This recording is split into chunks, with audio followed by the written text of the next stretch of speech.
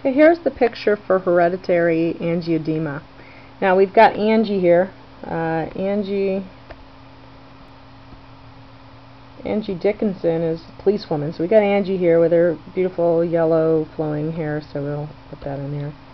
She's got her blonde hair.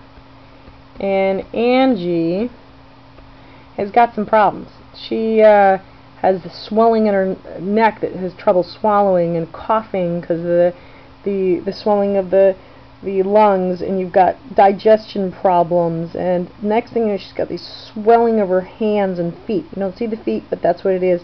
So you've got the C1 increase, and it's because there's a deficiency in the C1 inhibitor, and so that causes the hereditary pathogenesis of what goes wrong with these individuals. It is an autosomal dominant gene.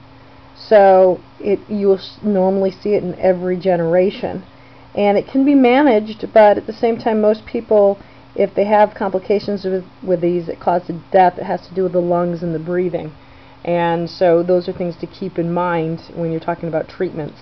But this is what hereditary angioedema can cause. It's autosomal dominant. It's a deficiency in the C1 inhibitor gene, so you're going to get a increase in C1, which is part of the coagulation cascade, so you get too much coagulation, and it causes all these symptoms.